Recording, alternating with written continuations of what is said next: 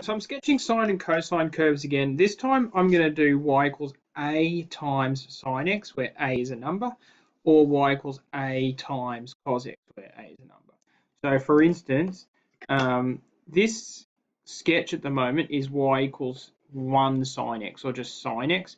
What would happen if it was y equals 2 sine x? Little slider here, and watch what happens when I increase that number. Ooh. Okay, so y equals 2 sine x.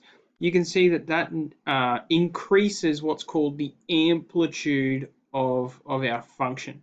The amplitude is the distance from here, 0, to the top. Okay, or from the middle to the top, or from the middle to the bottom. That's going to be our amplitude.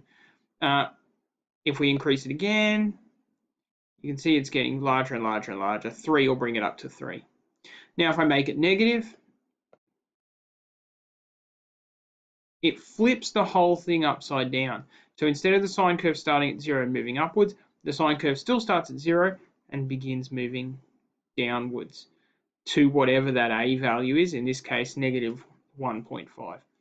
So the question was, sketch y equals 3 sine x.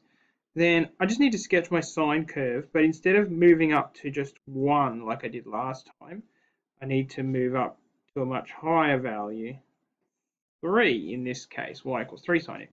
So I'll start there, I'll get all the way up to there quite quickly, back down to the beginning, 1, 2, 3, down to negative 3 at 3 pi on 2, and then back to here. All right, so try to keep things as smooth as possible. It's harder when you go higher with these to keep it smooth.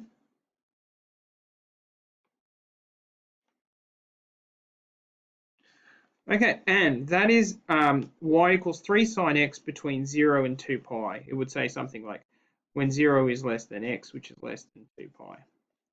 If you want to sketch it further, say into the negatives, it's pretty straightforward. Again, try to keep things quite smooth. I'm trying to move a little faster here, but you really want to make sure that things stay nice and tidy. You can see I'm a bit off there, but it should have a nice sort of bend in it. Now that's now between negative 2 pi and 2 pi. One last thing we really want to explore is the cosine curve, which isn't going to be much different. You can see here that here's y equals cos x. If I increase my a value, same thing happens. Just be aware though that the cosine curve starts at the top. It doesn't start at 0, which means that if I use a negative value, and we definitely will for this one, like negative 2, then the whole thing flips upside down and your starting point is actually a negative value, not a positive value. Let's use negative 2.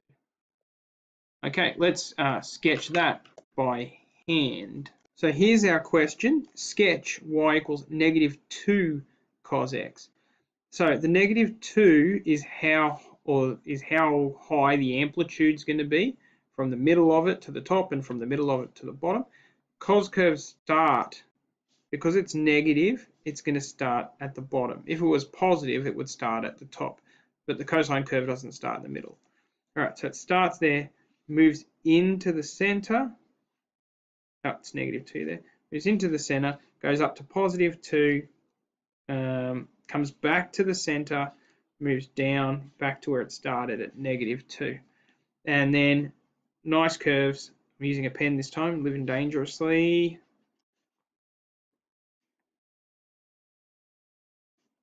And again, I could do that all the way backwards as well if I wanted to. It really depends on how the question is worded and how far they want you to sketch it.